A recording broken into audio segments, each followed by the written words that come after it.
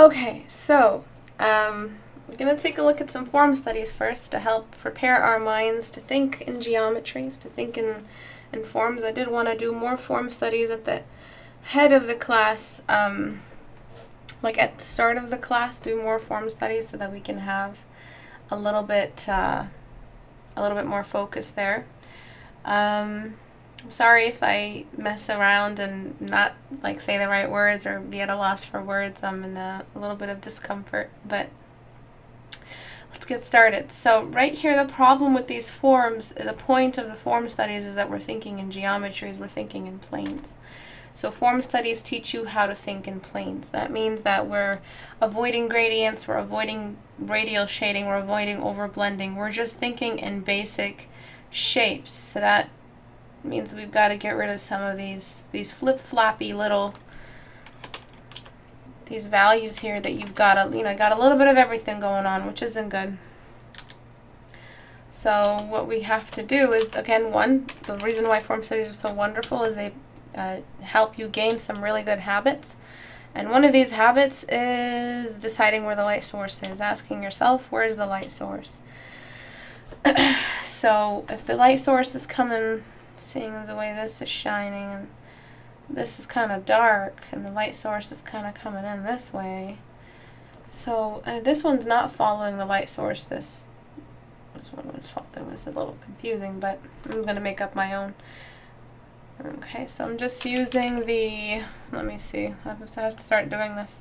I'm using the dry oil brush 2 in my dry oil brushes right now. And that's what I'm using here to introduce this value.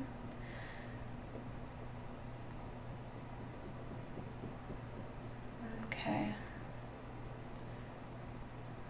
So I'm deciding on the very light plane, the lightest most plane. And the reason why, and I'm avoiding using gradients, the reason why is because it will work as a reference point for the other values I'm going to decide on.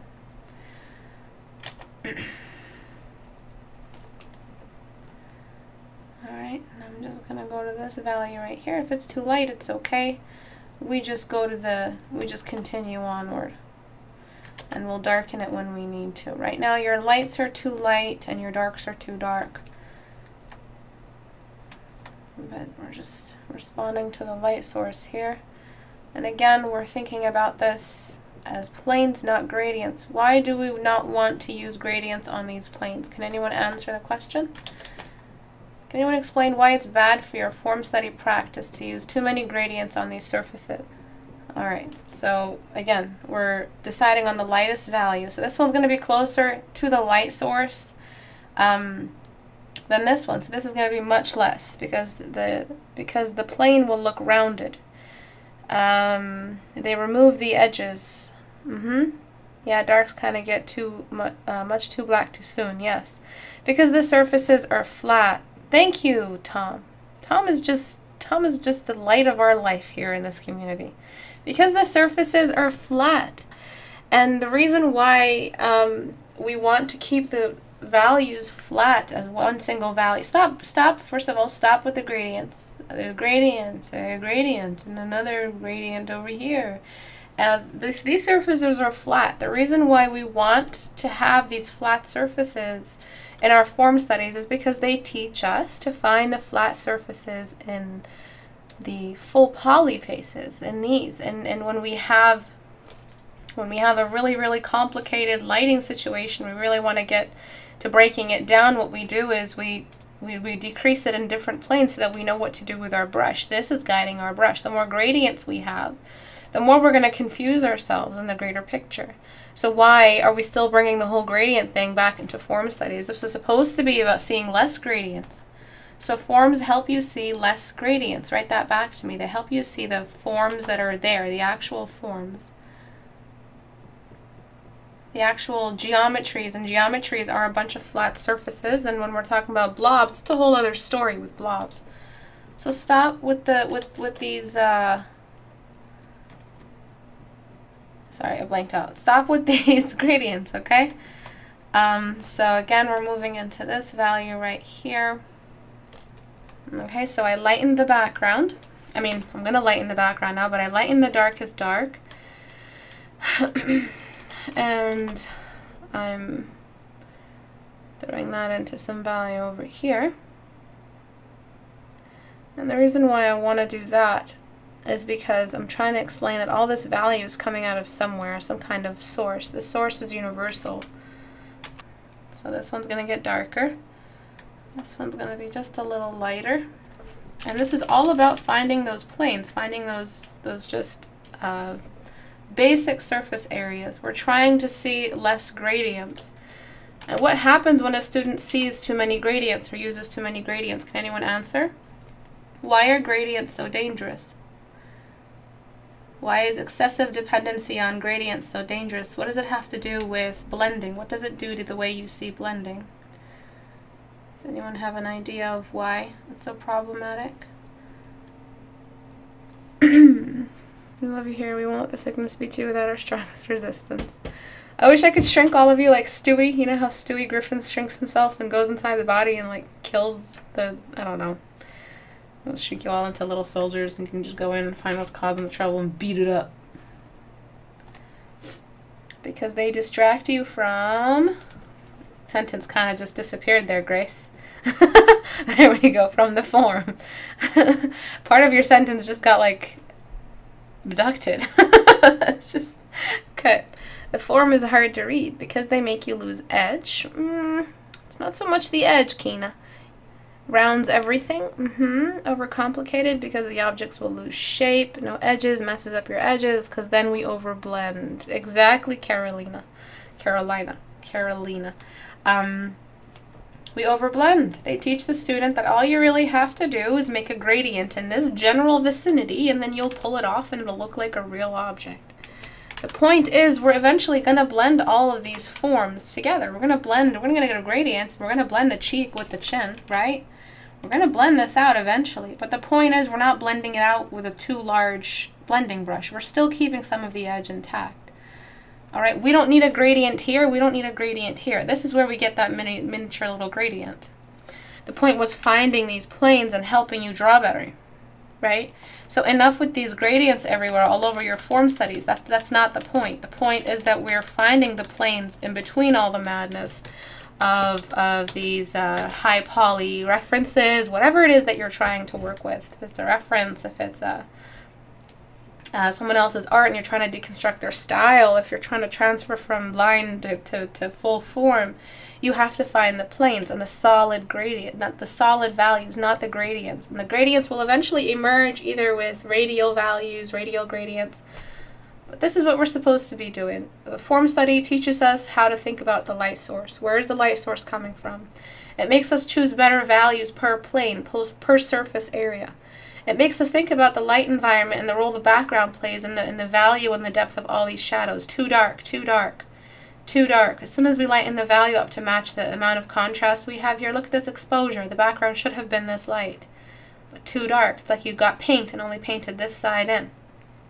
We want values that we paint in that actually look like, you know, they belong to this object, that they're from the same value, they're from the same palette. It gets to be dark, just not black, and not outside of its local value. All right, all of these areas here, they get to be dark. It's just they don't get to be pure black.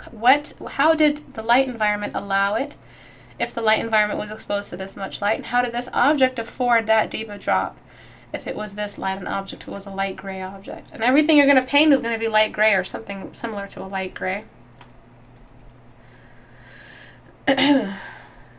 So I'm just going over here and getting rid of some of this excessive contrast.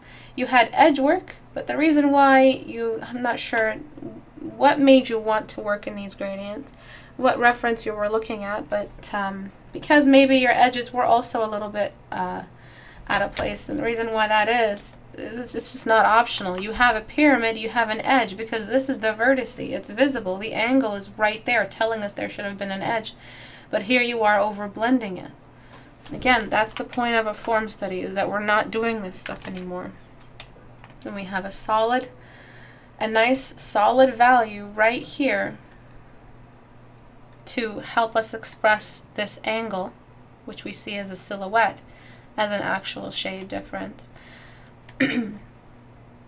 Okay, I'm sorry if this sounds stupid, but what's an Asaro head? Asaro head, just Google it. It's just a really low plane, low poly bust of a head and the shoulders, and it just shows you where all the basic areas that look up or look down are away from the light source.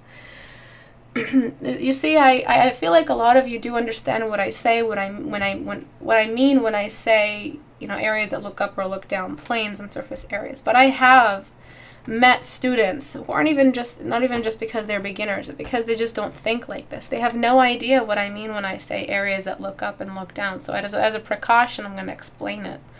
In the real world, what we see are either, you know, what we remember, a cube, we remember it as a square. And you just have to identify yourself. Where are you right now? Are you remembering cubes as squares or actual cubes? Do you see the form? So this is what I mean when an area looks down, looks forward, and looks up. So we try to find these funny little surfaces here when we're working with noses or full portraits. We find the cube version of all of these areas, and we find the areas that look up and look down. And we always imagine in a light source situation, all of these have little arrows sticking out of them, telling us where they look. Where they look is whether or not they're exposed to the light source, whether or not they'll be in shadow or highlight. And again, if you have this issue, if you don't have this clean little progression in your thinking process, this is not going to be in your drawing process. What your thinking process is reflected in your drawing process. So identify it. Are you a person who has issues seeing a square, seeing a cube as a cube? Do you only see squares? If you see a square, you see an eye as a symbol. You see the body as a general symbol. You don't really see form and gesture. You see a nose as a symbol of a nose instead of an actual pyramid or a square pyramid. So you have to be able to diagnose yourself and know what you have to do. Almost always, though, just as a rule of thumb, I don't know if you believe me yet or not, but whether or not you agree, you probably do have form problems. You probably do need a couple of form studies in your life. And I congratulate whoever did this. I congratulate you for attempting them, because you have identified one of the biggest issues that you have. You have form issues, and you have blending issues, and you have some basic, just like lighting fundamental issues, like understanding lighting. And how all of these vertices, you chose these little points, not me. I didn't bring these in. When we have a curved edge, when we have a curved side, we can understand why you would have chosen gradients, because everything is a blob and everything is some kind of gradient, right? But you didn't. You chose really severe angles with your lasso tool. This means that there were edges somewhere around here. There were some real edges happening. Okay? So a vertex means there's an edge. All right? Write that back to me. I feel like this area should be a little bit lighter and the background should be a little bit lighter still, or something like that. But this is a nice, safe environment, nice, safe light background color, and a nice, safe, you know, everything here. All right. A vertex means there is an edge, and an edge means there is a flat plane. A flat plane means stop using gradients. And not using gradients invites you to make better choices with your brushes later on when you're blocking in. Blocking in is really important because it makes your brush work large, and working large to small is the best way to control the general form and deconstruct any reference you're ever going to work with. All this process makes you see the geometries before seeing the symbols. Symbols are okay, but at the very, very end, and as long as they don't interrupt the function and the anatomy. That's it. That's all, pretty much, that's all the fundamentals we're dealing with right now. And just go back, rewind this video, and just write that down in your notes and post it up on your wall, and you'll never forget it. So this is a 14-day challenger, and I'm not sure why you're working in a tile. Maybe no one told you that you're supposed to be working in a in a portrait, so to invite like a less of a stumped, or what's the stunted? There we go, stunted. Yeah, I don't know what I'm saying. I've lost words. I'm in so much pain. Okay, so what we're doing here is the head, very, very round, and too round. Right? What happens with the head is it squares off on the sides. All right, a human head just doesn't work like this.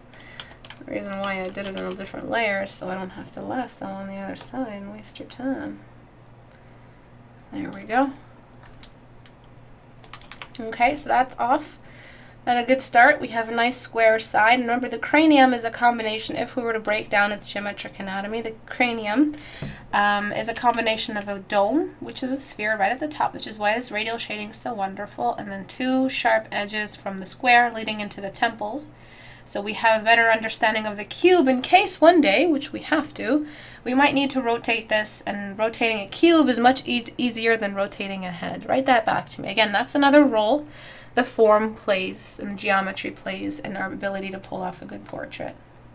That's another role form studies play. If you rotate a cube, you can rotate a head, and so that's why it's good to identify where the cube is. And if you're cutting off some of the cube and drawing a cranium that goes all the way down to the temples and the ears, then it's no longer a cranium, it's just it's non-human anymore. If you look at the skeleton of like a skull of a human, it's very, very angular. It's good to capture that in your form studies and your 14-day challenge. You get all that anatomy business out of the way. All right, it's easier to rotate a cube than it is to rotate a head. And that's why we do form studies. All right, so there's that little issue. And then to do with the eyebrows, a lot of students do this. By the way, for those who graduated the 14-day challenge, if I haven't critiqued you yet on the live stream, just message me on Facebook with your 14th day. And if I have time to fit it in, or if I am doing a 14-day challenge theme, I will take a look at your work. You just got to message me on Facebook. So another problem is the fact that you guys over outline the eyebrows. I'm not sure why the eyebrows are so exempt from being underneath any kind of shadow. I don't know why. I'm still trying to figure out why, for some reason, our brains make you paint around the eyebrow and not on top of it. Sorry, one sec. Okay, so that means that you guys are painting around the eyebrow. Anything but going over this hill. I mean, I feel like you guys are thinking your brush is the car. And you're like, oh shit, it's a whole little trench. It's a valley. Let's just drive around it. And just continue on the other side. You guys are actually supposed to be doing this. Why do you guys think your brush is a car? Your brush is not a car. It's not a tiny little vehicle traveling on top of a... It's good to think like that when we're thinking about contour lines, but right now it's not that. All right, stop allowing this eyebrow to have a halo around it that completely throws off the genetic, or not the the basic genetics of the human skeleton. So we're throwing off the realism by throwing off that anatomy. And we're just completely just bringing in this focal importance to the eyebrows. It just is not proportionate to what the eyebrows do. All right, when we're looking at people, we don't look at their eyebrows, we look at their eyes. So any kind of outlining or any extra makeup or highlight we put around the eyes. We put just a little bit on the eyebrows just to make them feel more sculpted, but yeah, the eyebrow inherits the light of the object it sits on. Basically, what came first, the eyebrow bone or the eyebrow? You ask a student, they'll tell you that every single little hair was made first in the mother's womb, and then the skeleton was made, and then the skin. Or the skin first, and then the skeleton. Oh, the skeleton's not important. Well, one of the first things that develops is just the basic stuff, the basic groundwork, and then you got the little hairs come after. So if you're shading as if the hairs came first, you're doing it wrong. And this is an example of shading as if the hairs came first. All right, and then we've got... Continue that M shape. So basically, for those who like little quick tips and easy ways to remember stuff, just an M. Look at that. A little M, like this. And if you have good notes from today's class and you post them to the class notes, I will give you my brushes. My very own brushes. I will give them to you. So if I see a nice little M in your notes, and I see that someone out there has remembered this very, very important little thing, I will reward you with my little trinkets. Isn't the shadow on the brow area too dark, or is it just me? This eye socket area here, well, not really. No, not really. You've got bigger issues to deal with than the eye. Sorry, the nose is what you have to deal with next. So we fix that. The eyebrows feel a little bit overdrawn, so I'm going to use one of my smudge tools. I'm going to use this one, number 1, and I'm just going to blend away areas that are part of the eyebrows, eyebrow bone's shadow. The hairs under there don't really get an outline. You see what I just did? I blended this theme. I'm also going to blend it out here, and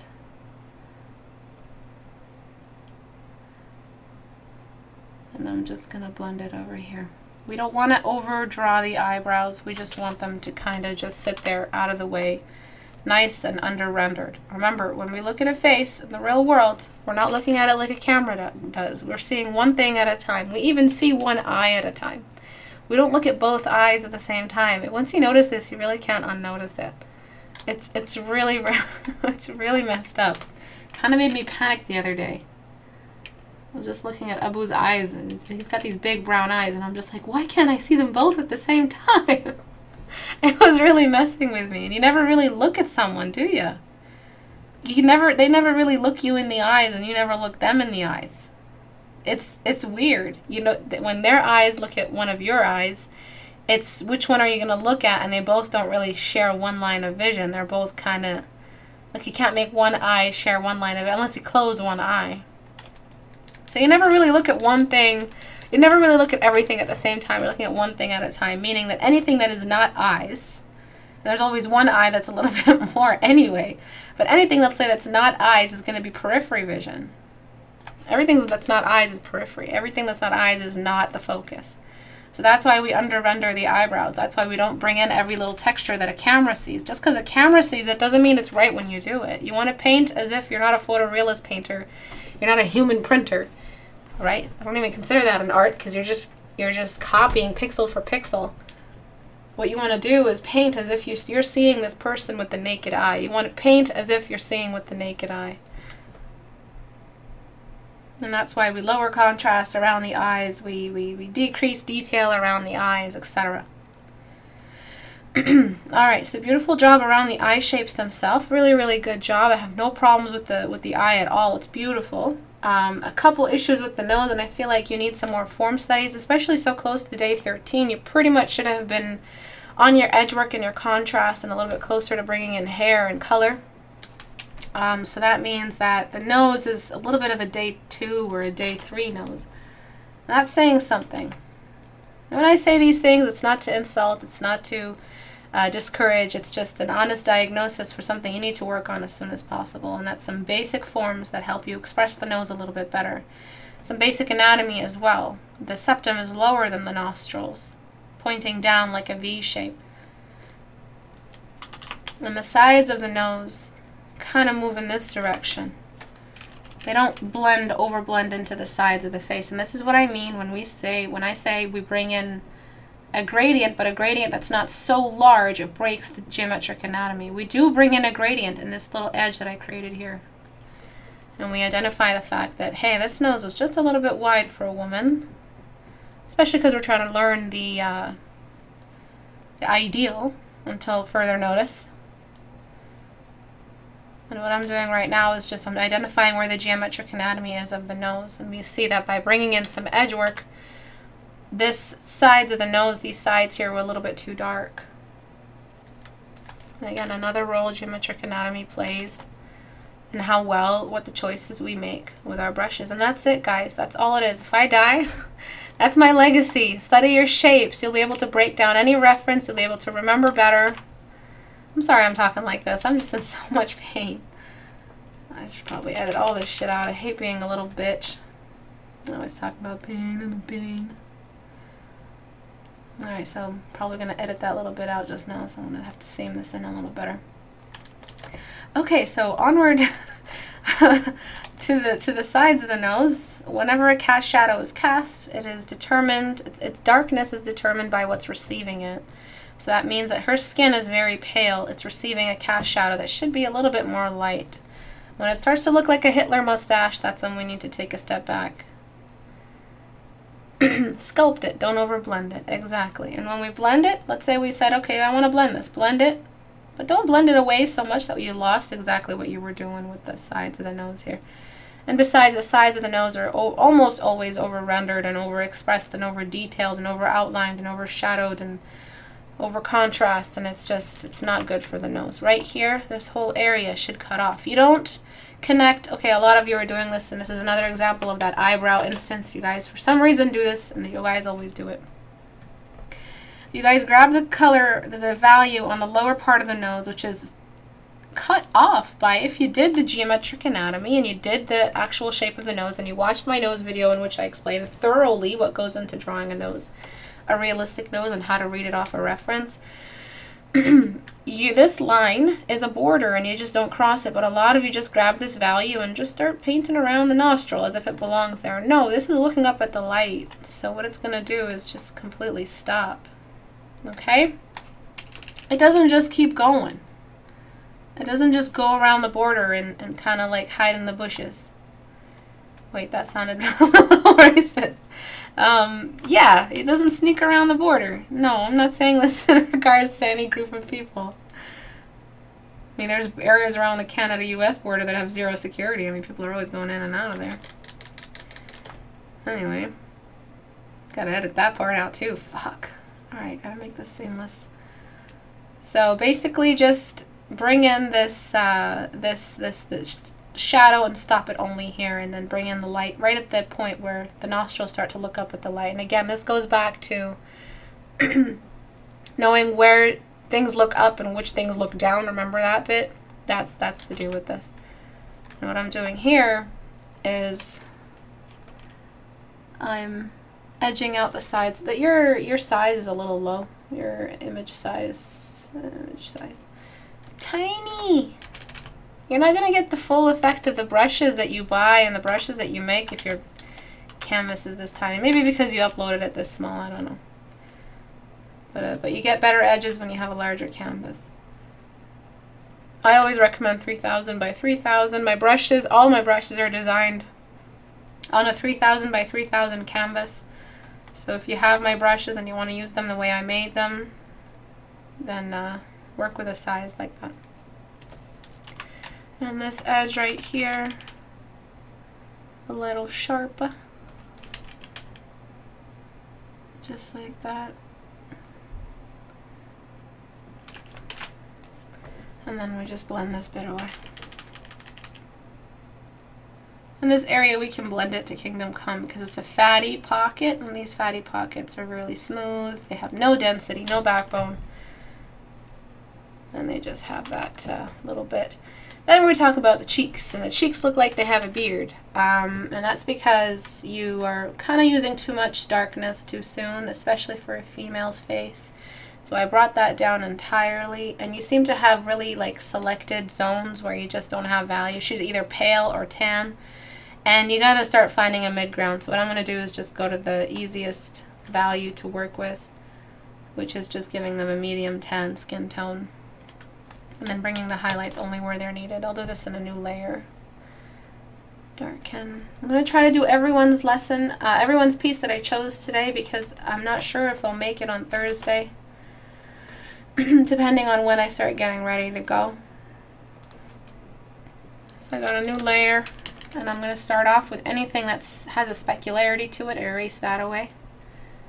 So anything watery. And then we go to the nose. Basic light spots, not too much erasing. I still want to keep some of that mid-tone. And then we've got the before, which feels like she's pale but has too much bronzer on around her face. So now it feels a little bit less like that. It feels like that's her skin tone. Okay. And then I'm just going to decrease that a touch. And then I will do the same thing but meet it halfway with the highlights. So I'm going to grab this value, get into lighten mode, and just lighten the cheek. Their values were very separated. Another thing that doing form studies might help you with. Your values weren't expressing the same skin tone. And doing some more spheres and circles might actually help you as well in making better values and making a better beard shadow, as I call it. You also had another highlight and a halo around the lips. Another example of, you know, symbolic. That's why we overdraw the highlight and we get that little car and drive around the eyebrow, because this is a symbol. When we think eyebrow, we think symbol. We don't want to put any gross shadows on top of it. It's a symbol. It's doing just fine on its own. Why should I include it with any shadows? That's the thinking of a student, and that's wrong. No shit. It's okay, I'll make it bigger. Image size 2000. Alright, so before, after. So let me see if I can snap this in place. There we go. Before, after. Basic stuff you should have ironed out around day 5, day 6. But again, I mean, like, you're not getting exactly like the most perfect critique every time. But the point is of this community is if you're not getting critique, start giving some critiques. People will go back and give you critique. If you're doing a 14-day challenge and you're not getting enough of an exposure for each challenge day, start being more active in other people's 14-day challenges. And the more people you're active with, the more you'll get noticing your work. I did a whole video about dark skin. It's in my history. Is the recess before the chin too long? No, I don't really worry about like the distance of the nose and the mouth to the eyes. As long as everything is generally proportionate and it's pretty if you were going for pretty and it's ugly if you were going for ogre or whatnot. I don't really, sometimes I see people with really long chins. I mean, it doesn't matter. It doesn't really matter. I would work on the radial shading. So you do have instances here where you could have shaded radially, but you just don't have that. A couple of pages full of blobs and that would have helped you. Also, this area of the lower eye is too perfect. Bring in some wrinkles, natural, healthy, younger people wrinkles. You don't have to be old to have that. Over-rendering the eyebrows and overdrawing them. Again, another example of symbolic memory. Alright, so lots of form talk, and that's why I like having these before we get into the colored stuff. Let's jump into this one and use Portrait Studio real quick to find the exact lighting situation we're dealing with here. So the eyes are crossed a little bit too much, and the lighting is just a little bit wonky. It's just a little bit, it's responding to two different situations.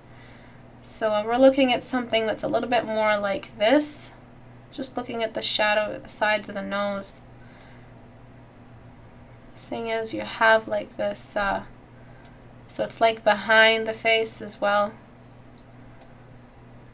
I'm not really sure how you got this lighting situation. Turn this one off, turn this on, raise its brightness up, raise the spread. Allow me to see it. And then just push it inward. Even then it's just a little bit too, feels like it's behind by a little bit. Maybe this one would work. And I'll just decrease the strength, or decrease the brightness. Yeah, this one might work actually. I'm just looking at the bounce light, looking at what's happening to the lips. So you have no indication of cast shadow around the eye socket. This whole area here would just be revealed to the light. You had this, I'm following the nose shadow you had. The light would have had to be behind the head, and if it was behind the head, the chin wouldn't have gotten any.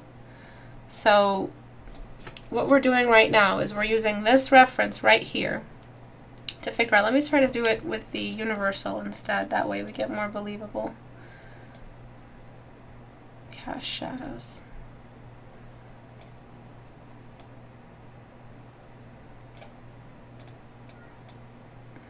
Excuse me. Yeah, this one seems a little bit more appropriate, and I'm just following the shadow you had here. So you have a little bit too much light here on the side. The bounce light is okay, I guess, because there's bounce light here, but even then I would darken it just a touch. And then you've got the fact that the forehead has light on it as if the light was top down, as if the light was that normal top down light source that we do. This one. And that's the kind of light you have on the forehead. So you have about 3 different light source situations here, especially look at this cast shadow. This cast shadow is pointing up at the face, meaning the light source is coming from down here. It should have been pointing down. So you've got like, I don't know, 3 or 4 different light sources working on the face. And a lot of stuff goes into why we make this mistake. This is usually how I teach, like I show you what the problem is and wonder why, and what the thinking process is behind it. When we try to deconstruct the thinking process, we find which study to do, which study to complete in order to best avoid this in the future. And it always goes back to form studies, but form studies alone, treating it like, you know, knowing where the light source is, doing the right planes, not doing gradients, isn't sometimes enough for a student that is so early in the way they behave with light or the way they think of light. So sometimes it's just a good practice to just grab a reference, pretty face. Okay. Go to images and just, I don't know, anybody. And just start drawing some planes, areas that you think are just part of the upward facing and the lower face. Sometimes it's not even about light anymore. Sometimes you shouldn't try to do the shading yourself. You're just not there yet. It's just about finding, like, getting a good red line and just drawing the general shape. You think that the nose, the geometric anatomy of the nose, of the eyes, of the face, just identifying where these borders are. It goes down to even that, where you don't even paint anymore, because painting would be too damaging to whether or not you're going to retain all this information. So there's all of that, and then there is the fact that the eyes are crossed a little bit. Really crossed. So yeah, we cross them for the sake of having a focus, but we just don't, you know, overdo it. Let me decrease the density. That's a hell of a lot of density. I just zoom out. And mostly what we do with eyes to get them to look a little better is we focus one eye to look at us, and then we kind of zoom out or look at the forehead while we move the other one, or look at this one, or look at this eye, just and zoom out and look over here to see if they look right. Just looking at this nose area.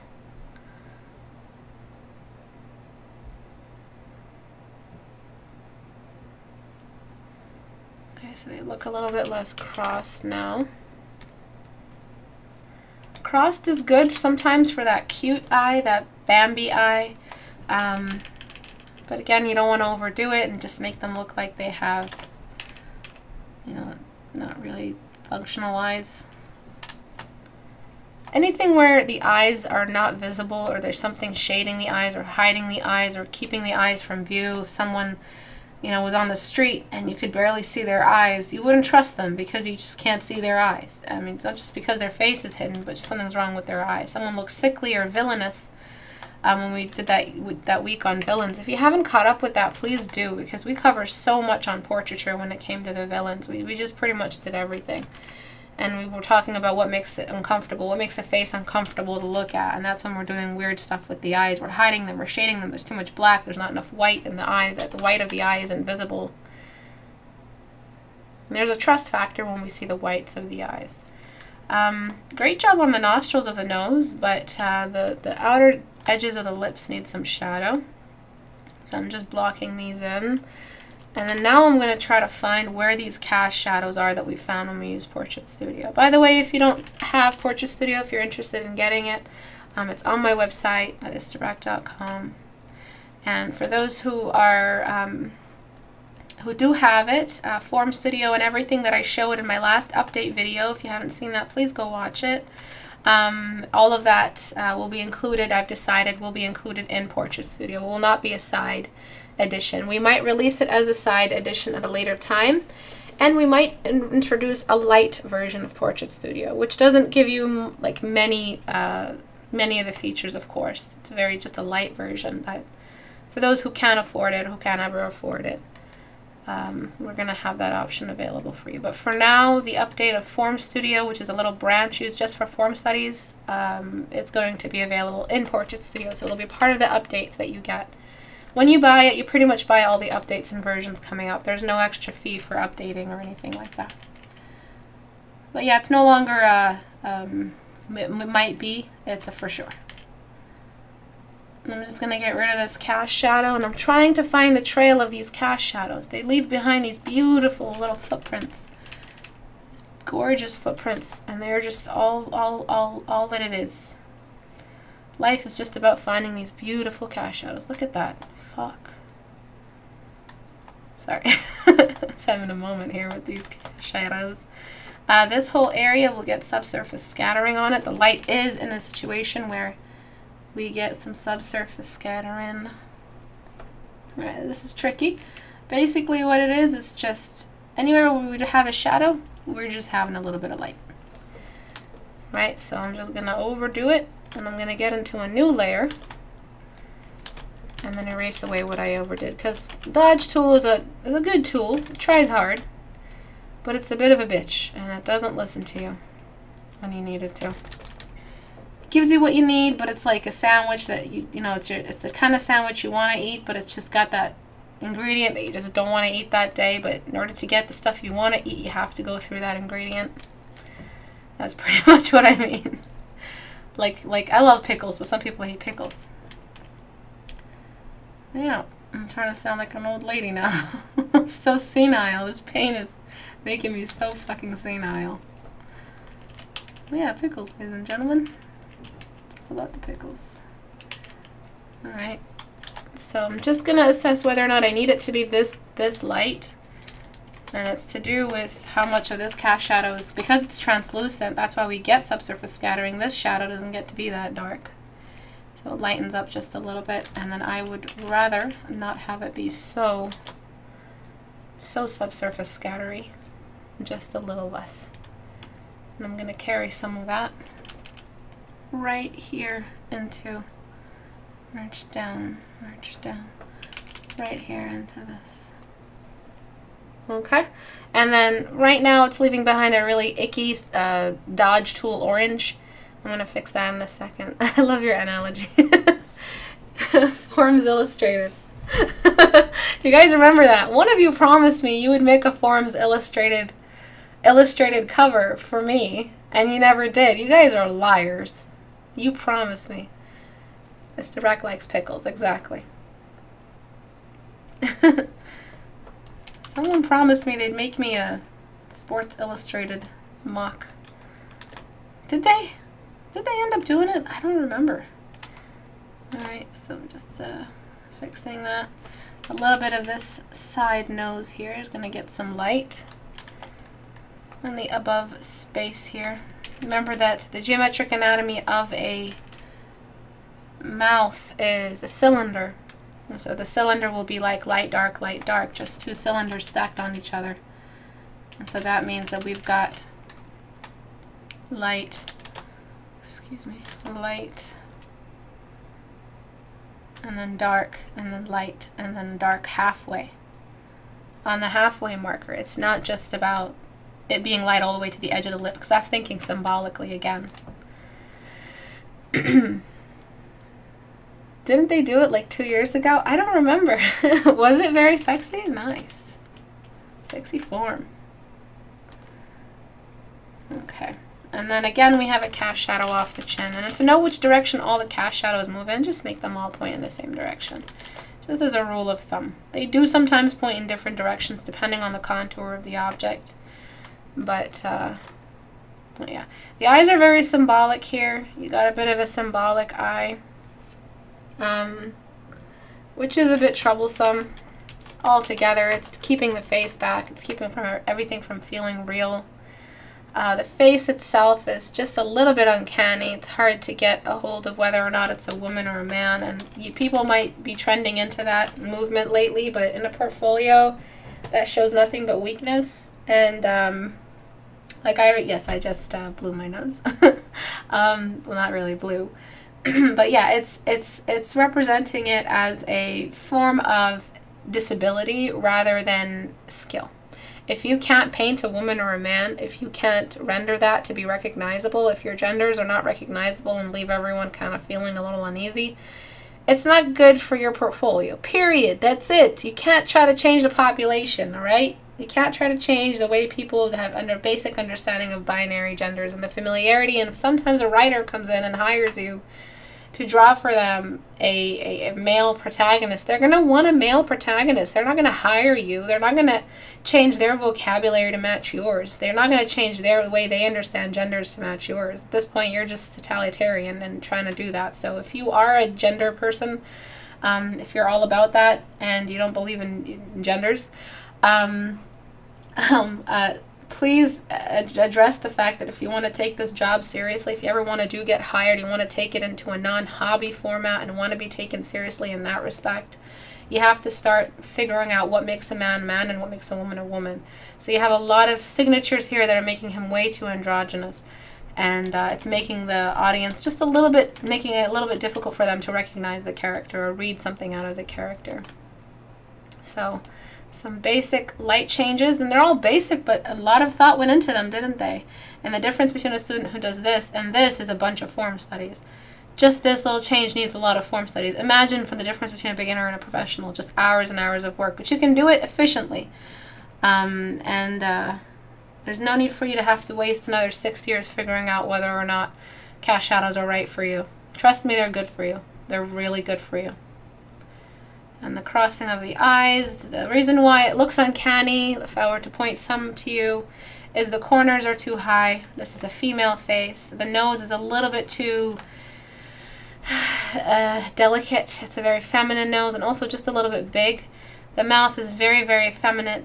The jawline is almost non-existent. It usually just exists down here somewhere. The neck is very thick compared to all this delicacy in the features. And then we've got the elf ears just to top it all off. So you're removing a lot of the familiarity in the human, the genders that separate humans and, you know, humans from each other in a painting. And yeah, I think a little bit of the light over here. You do have a flat eyebrow, which is helping me along in seeing the male instead. But, because usually females do that. But yeah, just a couple of thoughts. Maybe bring in a little bit more rigidity to the size of the nose, have it catch a little bit more light. Shrink the size of the eyes, tilt them down, study some eyes, study more realistic eyes. You've got these like corners here. And these corners are making it look very symbolic of an eye. Especially if you went for such a realistic nose. That's kind of why it's a little confusing. And you went for that light source that was very extreme. So you just bit more than you could chew, I think. And getting rid of the hair, getting rid of all these accessories, I call them confusers, are going to help you focus your attention back to where you really need some help. And it's in all the mechanics and all the functions of the portrait. Okay, so there's that. And then I'm really having Antares wait for his. You're earning this critique, Antares. You're earning it. Oh, it's a dude? Okay, it's a dude. Okay, so for this piece here, the student expressed that they do need to do a 14-day challenge. I read their little blurb. And a couple of things are standing in the way of this. Reading is beautiful. I like that you had the angle here. You had a stylized eye, but it was a realistic stylized eye, meaning that it was actually sculpted. We didn't see the further corner, did we? It's not like a front view eye. I would push this just a little bit more inward. But this eye puff, this downward angle on the eyes, this line, and the distance of this eye from this mouth from the nose has made her look like she's probably in her 60s. Or she was a smoker all her life and she's 40 years old. By the way, if you smoke, stop it. So what I'm going to do, okay, is I'm going to tilt this eye upward. I'm going to leave the hood. Maybe she's Asian. Well, maybe she is because of the Japanese. And then I'm going to raise the lips upward, the corner of the lips, but not so much to have her smiling. And then I'm going to give the upper lip a little bit more plumpness, just so that when old people age, they kind of lose the plumpness of the mouth, so it kind of sags and implodes, and that's why we have a thinner mouth, a thinner lip for older people. Okay, and I'm making these a little bit more symmetrical, and you'll see in a second now she looks a little less old. The nostril is a little bit more visible. Man, my liquify is just so stupid right now. And I'm giving the nose a little bit more strength. And again, the nose keeps growing, by the way, when we get older. And then we've got all this over here. So now she looks a little younger, and that along with this, then I'm just going to smudge it instead of touching her values. Which look great. And I'm going to smudge this away. I'm going to show you the before and after really quick and show you, holy shit, show you what you did. Damn, I thought I lost it. Alright, so before, after. So actually, before I do that, I forgot about this sag right here. That's another reason why she looked old. That was a little extensive. And the eye was closed-ish. But that's kind of why she looks retrospective and kind of emotionless and apathetic, but she's probably like a super badass, sword-wielding badass hero. And they usually are coolest when they have no emotion expressed. Trust me, I'm a fan of that too. But for the sake of the age, you don't want them to look like they're old and they're badass unless you were going for that intentionally. Never draw accidental age. Never have accidental age. There's just too much information out there to help you not do that. Alright, write that back to me. Don't accidentally draw an old person. Make sure it's intentional. Make sure you want to.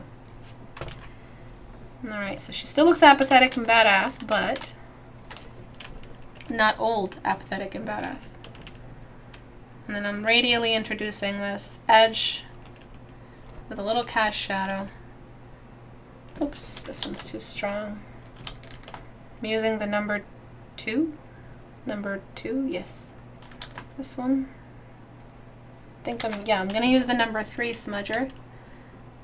And I'm just smudging away at this. And when I smudge away, I'm smudging for the sake of that upward gradient. But I am going to go back and reestablish the trench of the fold right along here. Always go back and draw it in. Don't accidentally draw old people. Don't draw accidental age. That's exactly what I mean. And then before I get into the before and after, I just want to mention that this value is the same as this value, which is wrong. This phase has portions of it that turn away slowly from the light, meaning we result in a circular kind of radial depression and recession into the shadow realm. Let me connect the chin a little closer to the mouth so it doesn't look masculine. It still looks like a female. And tuck that in. Okay. And then we have before. Do you see that old age? After. Exactly the same face you drew, except it's a little more young, like her minus 20 years. Alright, I'm going to raise this corner up to show you the beauty in raising the corner up. You see that? She looks even younger. So we don't have that sag anymore. You don't have shadows on the lower part of the nose, which is bad. Oh my lord, I think my neighbor's cooking tuna. Yep, he's cooking tuna. Every time he cooks tuna, I can tell in my office. Damn, I think he burned tuna. Okay, so I'm just darkening this so we can have a shadow. And of course, it's not a geometric block of a person. We still have to blend these away. And then we've got the lower eyelid, which is non-existent.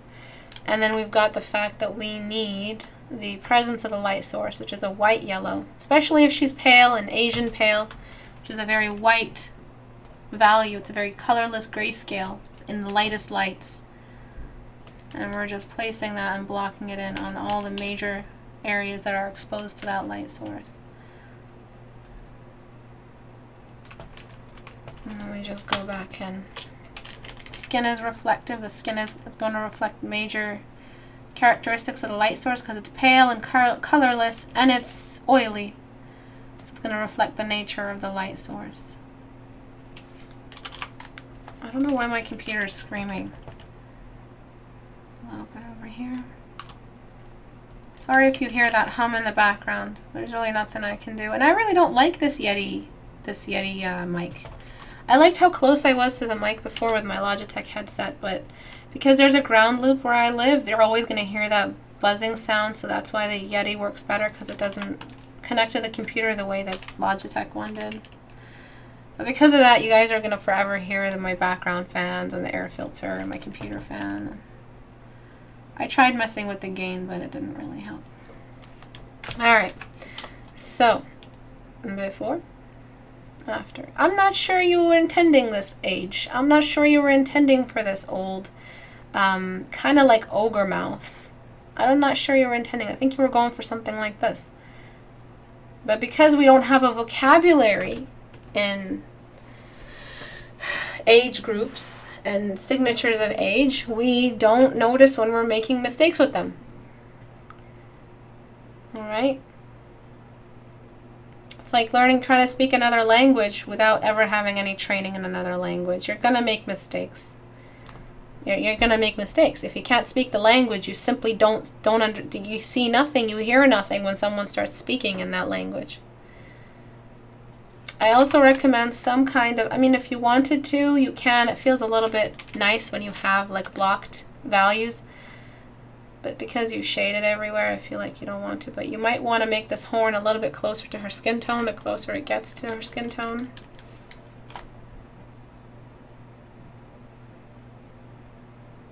Okay. So there's that. Hope that helps you. Any questions?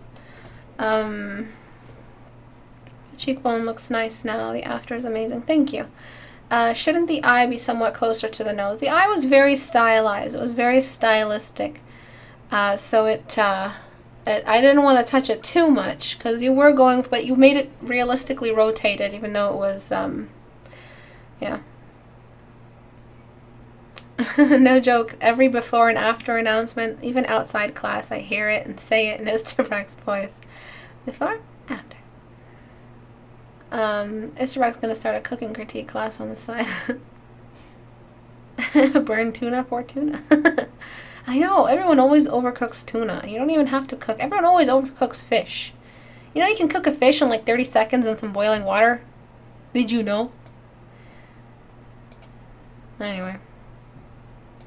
What kind of brushes do I use for smudging? Before I get into Antares, I'm just going to delay his critique even more. Just tease him like that. All my brushes are available on my store on my website.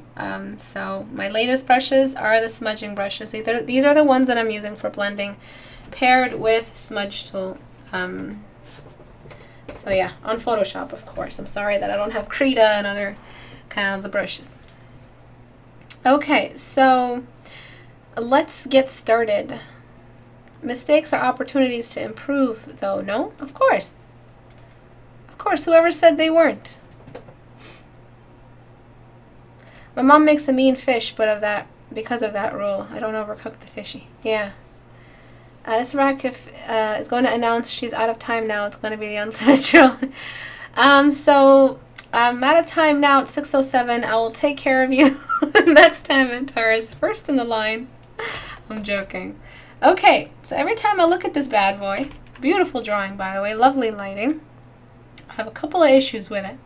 My favorite, of course, as you know, you could have guessed, it's the cast shadow. But it's the fact that this entire fin, this entire tail, is directly exposed to the light source in equal degree all the way down. You had a tail of a fish. You had a mermaid tail, and you didn't take advantage of, having the I'm going to be extra hard on you because you're one of the higher skill level artists in this community. So, damn, Antares, you had the opportunity to show some badass folding and real what are they called? Gestures. And you didn't go for it, bro? No. This guy, he seems to be, his mascot is this snake. And the snake is doing a little bit of a loop-de-loop. But he's so stationary compared to her. No, you don't do it like that. Just because you had extra little contrast here doesn't mean it forgives you. Gesture here doesn't mean it forgives you from having it here. You should have went for it. You should have went for the chance to show how this tail kind of just overlaps itself into the distance. It was a tiny little shrimp tail before. And you could have done a little bit more with the shape. So you could have had a little bit more overlap. And you could have made it longer. It felt like a tiny little shrimp tail compared to this massive fish behind him. This fish could have kicked his ass. Just because he has a trident, this fish doesn't give a damn. All it sees is a tiny little shrimp it's going to eat. It needs to have some kind of strength and represented in its form and its musculature. And that tiny little tail wasn't doing much. So you start it off a little thicker, and you thin it out the further you go. And I have a couple of suggestions on the face as well. Let me see if I can do this for you guys real quick, like, so you don't have to wait too long.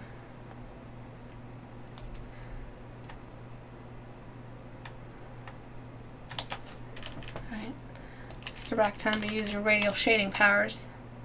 Cast shadow, bam. Bam. Radial recession, bam, bam. Cast shadow, bam. And then recession there. Look at that. That's what I want to see. Okay, and then we have this, have some minor degree of highlight to it. Very small, nothing excessive, nothing to break its strength as a shadow. And then we've got the fact that it's in shadow, so this edge cannot contest anything that is outside. And we've got the fact that it's receding into the distance, so we've got a little bit more atmospheric fade. Pew pew! Exactly. Alright, Antares. So I expect more from you. I expect better from you. I'm joking. I'm probably tormenting him. I'm sorry, buddy. So I merge that down there. I'm going to fix up this little angle with a nice hard brush. Again, another solid brush, another blocking brush from my dry oil brushes. And I call them dry oil because I design them as if they have very little paint on them. Alright, so there's that. And there's cast shadow from this fin. I want it to be a little bit more strong. It's so hard to pull it off without interrupting the recession. Ista used cast shadow. It was super effective.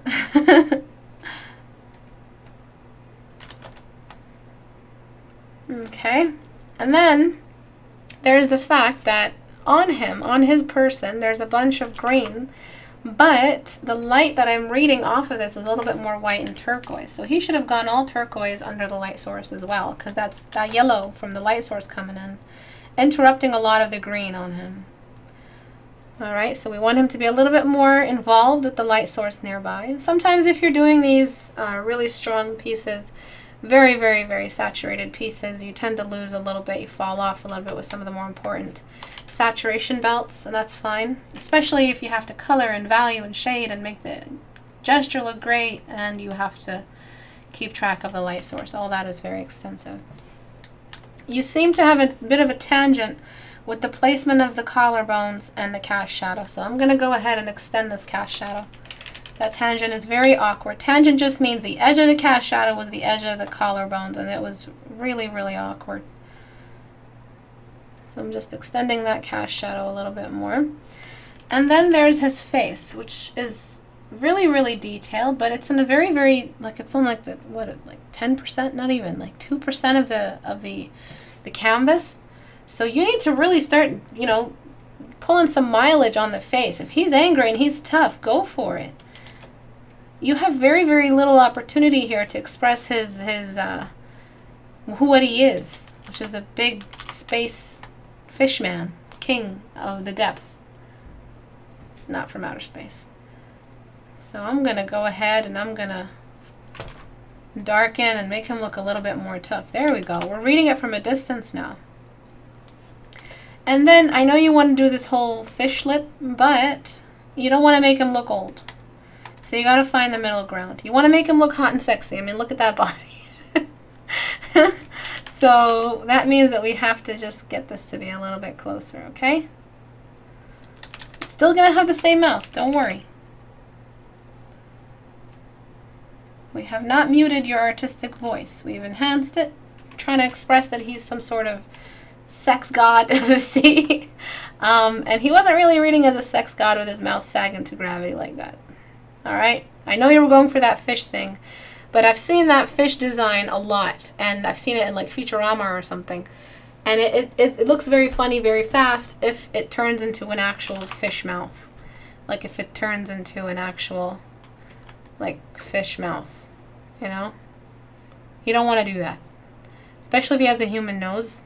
Like a full-on human, like Grecian god nose, like a Herculean nose. You don't want to extend it down here. It's going to look very, very funny.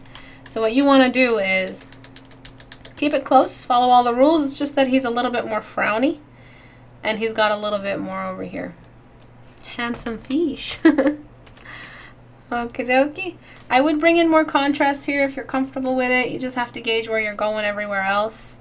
You don't want to overdo it. But because this level and this fish and this fin, this part of the fish and this fin tail are all on the same level, they get the same amount of atmospheric fade. And then we have this necessary contrast. If there's got to be this contrast, and some of this might be allowed to, you just have to zoom out and gauge it. And this side of the fish here would need more black, here would need more black, because he's getting pretty dark and high contrast. But then suddenly, right under the waistline, there's no contrast. So we need to see some equal contrast and just have it recede the lower we go. Do you have any questions, Antares? Do you have any questions for me, doggo?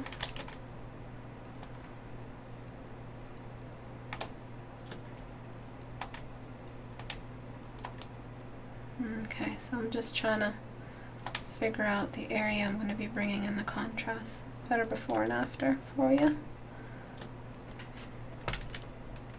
I am going to go ahead and use burn tool to save me some time. Maybe not burn tool on shadows.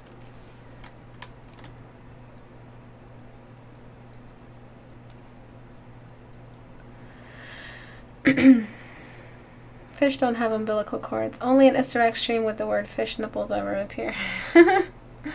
Well, maybe he doesn't need nipples. But the thing is, just because he's a fish doesn't mean that he doesn't get some of the human features. Humans don't have fins, but there they are.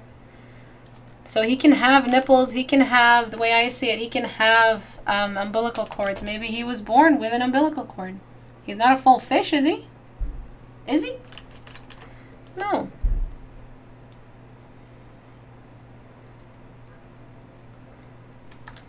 Ever since I got my car, I've pretty much turned into an old person, always worried someone's out there messing with my car.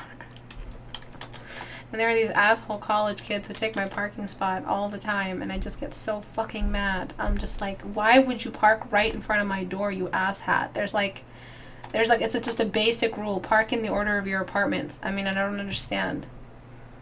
I think my neighbor really burned his tuna. I hear him fanning out his door outside. So yeah, I've pretty much turned into a cranky old lady. I want to take care of my car. Alright, grabbing some of that white on the fin.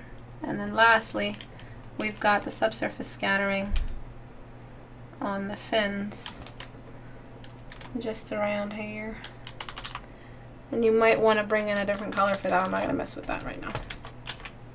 Okay, so you're going to see before how it looked a little bit shrimp-like, his tail.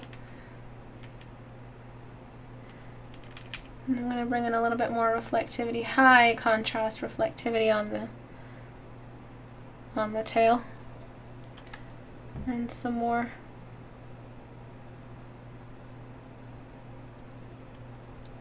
along the body. He is reflective and scaly, I'm sure.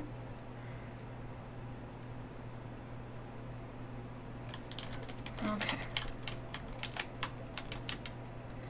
Before. After. You get more read from this distance. And you decided to make it about the fish and him, which is a wonderful concept. I mean, he feels like the ocean feels big around him, which is good. But at this point, it's not so much that it's turned into, you know, like a tiny little object. We still see enough of the person, and we can appreciate him. But he's still very, very small. You see how mattified he was before? It was like he was above water. His face was pretty neutral. He was like, yeah, I'm right here, take a picture. But we want to be able to express some of his personality from this distance so we can get a read. The best gestures, listen, when we're zoomed away from someone, let's say we're in like the nosebleeds of a ballet, we won't really be able to tell. I mean, everyone's always in some kind of nosebleed. We can't really tell what's happening unless they exaggerate their poses. So if these ballerinas don't exaggerate what it means to find a little key on the ground. So they really have to be like, oh my god, a key. And they have to go for the key and get the key. They can't just be like, oh, it's a key, okay. That's good for zoom ups, that's good for cameras, that's good for movies, that's good for when the audience is right there on the face. But when we're zoomed out and they're tiny little performers on the stage, you got to exaggerate everything they do. And you got to look at this through history. We've got Japanese operas, we've got those other operas, we've got those other opera, I forget what the operas were. The big ones, the ones where they have the fat ladies and the painted Italian operas and all that other Renaissance-y stuff. They all have exaggerated face paint, exaggerated expressions, exaggerated voices, exaggerated emotions. Everything's so exaggerated just so the person from a distance can see it. You've got everything over the top. So when we're talking about a character that is this far away, you really want to be able to make it count. And exaggerating the poses will make it count. That, along with his tiny little fish tail, it didn't feel as colossal as the behemoth behind him, as the sea creature behind him. It kind of has to keep his own, take up enough space. So as a character design, if I was the director, this looks comical to me. It doesn't mean, just because he's a fish, doesn't mean it has to be the same weight. It's not legs. It's not working like legs. And if he's a king of kings, he's got to have a little bit like a tail like a king. It's all about size in the sea. Alright. Okay. So that's it for today. I hope that helped you, Antares. Yeah, we learned that all in theater. You have to be very happy when happy, very sad when sad. Yeah, exactly. I feel like there's a tangent. Yeah, right about here, but I don't know. It's just the critique. Or what he does with it is all up to him. Any questions?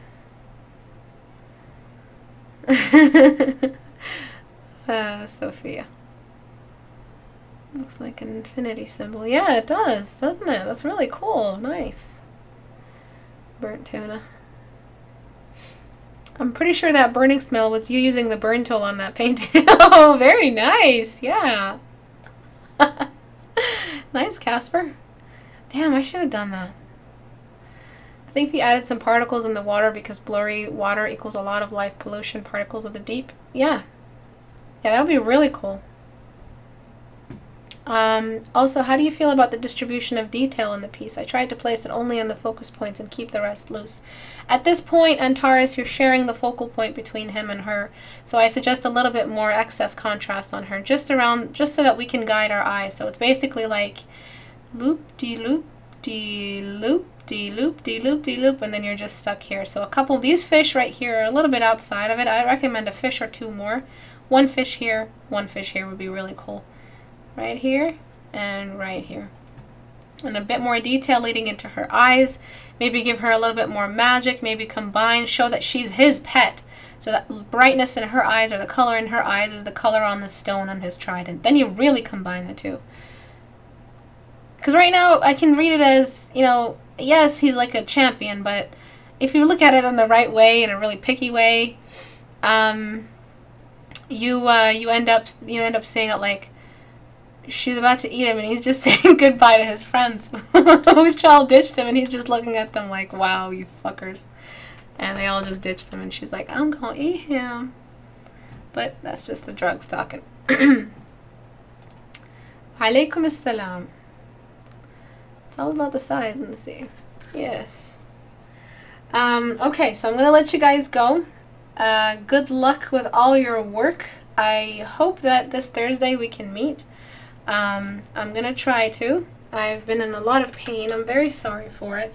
I had a bunch of this information included in the video, the update video, but I just didn't want to make it about me anymore. But I feel like I have to justify why I've been so blah lately, and I'm on a lot of painkillers because I have a bit of an injury on my back, and I'm going through extensive imaging and specialists to deal with it. And I hate to say that a surgery is probably in the near future, but probably not, because those things just destroy your life. You can't even lift a laptop anymore, they say, once you have that surgery, the implant in your back. So it's going to get in the way of my workouts, which are my lifeblood. It's going to get in the way of art. It's going to get in the way of being able to sit down for long periods of time, which is my job, my livelihood. So again, I'm so sorry that my sentences have been slurred, that I've been late, that I've been just not myself. And I'm trying very hard, and I feel like I'm always on the mend. One thing fixes and another thing breaks. But I hope this is it. I hope this is the last one. And but that was it. Thank you everyone for joining. If you liked what you saw today, just go to istebrak.com and go to the store if you wanted to get anything from there. And to join the community, you just gotta click on the Google Plus little icon here and join. Make sure you follow the rules. Please vote on the next poll. Okay, go to polls. Our next poll idea is right here. Yay, it's nearly winning. So I'm gonna keep this going for another week. Just kidding. I don't want to show you guys which one I chose. Well, now you know. But please go ahead and vote on which one you want to do. It's pretty much a battle between magical companion and robot children, post-apocalyptic robot children.